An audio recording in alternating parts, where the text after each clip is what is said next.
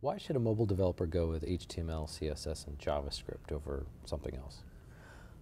Well, primarily just because it's a skill set that a lot of people tend to already have, and JavaScript is becoming sort of like a ubiquitous programming language that's showing up in a lot of different places. You know, a lot of different platforms are using JavaScript as at least an option as one of the development languages you can use. And everybody, like I said, everybody knows a little bit of JavaScript, it seems. So it's good to use those types of tools, and they're based on open standards and have a lot of technology infrastructure built around it. So.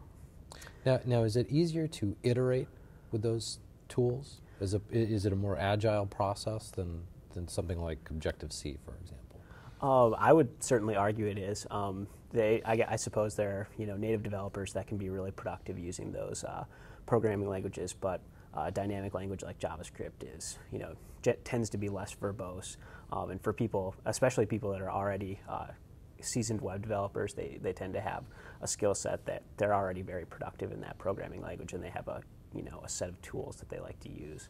So depending on the type of developer you are, it certainly is. And if you're targeting multiple platforms from your tool set, then it's definitely more productive because you can write a single code base that's going to support multiple platforms. So. Speaking of multiple platforms, do you think that it's a risk for developers to only throw their weight behind one platform?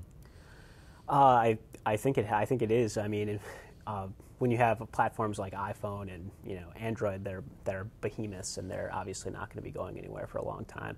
I don't know that it's a risk, but you're certainly you're limiting your application to that audience. Certainly, there's just fewer people that can download and use your application or pay you for your application by only choosing a single platform. And developing for each of those platforms individually, doubles your development costs or triples them, or however many platforms you'd like to support.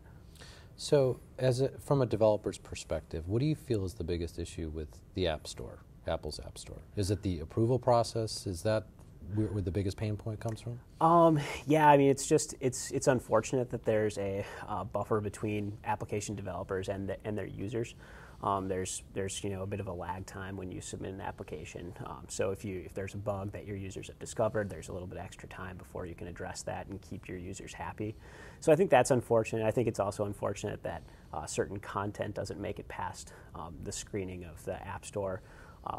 So yeah, I mean, it just kind of, as a user of an iPhone device, it's almost as if you don't own the device. You're almost kind of renting it, and somebody else is sort of telling you what you can and can't do with it. So it's more like a cable box that you get from from Comcast rather than a computer or a laptop that you would buy and use how you would like to use it.